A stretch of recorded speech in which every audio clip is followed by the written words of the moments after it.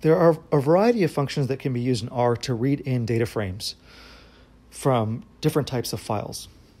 And in fact, R comes pre-installed with a number of functions, the most commonly used one being read.csv. I will encourage you in this class not to use the default functions that come with R, but rather to use the functions that come with some of the tidyverse packages for a variety of reasons. For example, the read_csv function always will read in strings as characters and not as factors, which is different from the read.csv function and will save you from a lot of headaches down the road from errors that get introduced when you work with factors.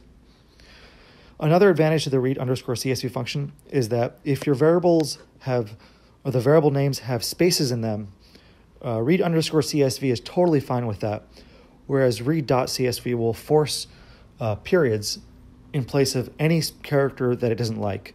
So if it's a space, or I think even a dash, it'll replace that with a dot.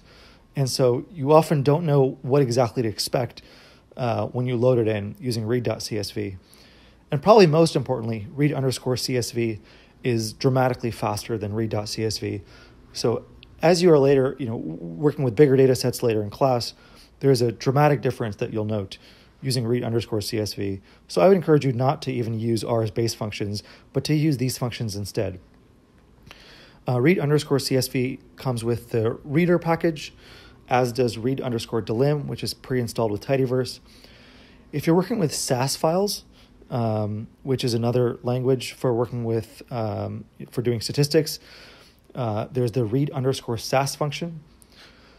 For the NHANES data, you'll notice that that was actually in a .xpt format, which is a type of SAS file format, which is for transferring SAS data. And so it's referred to as the SAS export format.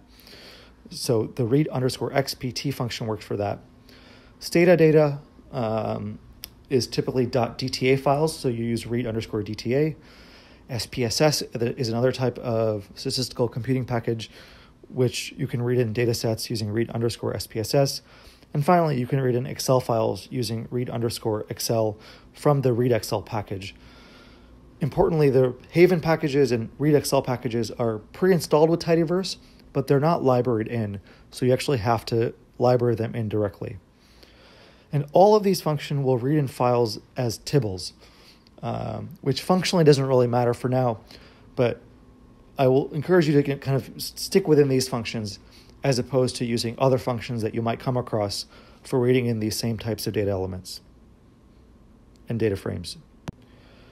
We already talked a little bit about the differences between tibbles and data.frames, but I'll just mention that anytime I talk about data.frames, I'll actually say the dot out loud to let you know that I'm talking about the specific data structure known as a data.frame. When you use the data function to pull in data, as we did with the NHANES package, the data is typically brought in as a data.frame. Some of the key restrictions of data frames, or data.frames rather, is that variable names cannot contain spaces, although there are some other restrictions as well.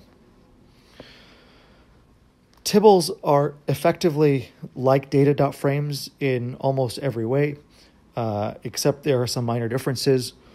The reason they're called tibbles is that if you are working with a tibble and you use the str function to look at its structure, when it first tells you what type of object you're looking at, you'll see in its class, which is just a way of saying what type of object is it, you'll see the phrase TBL. And so as a result of that TBL, the writers of the tidyverse package refer to these as tibbles. I'll usually use these terms, I'll usually use the term data frame interchangeably to refer to both of these, because for all intents and purposes, they're the same. But you might notice minor differences when you're working with data when it's in the data.frame format versus when it's in the tibble format.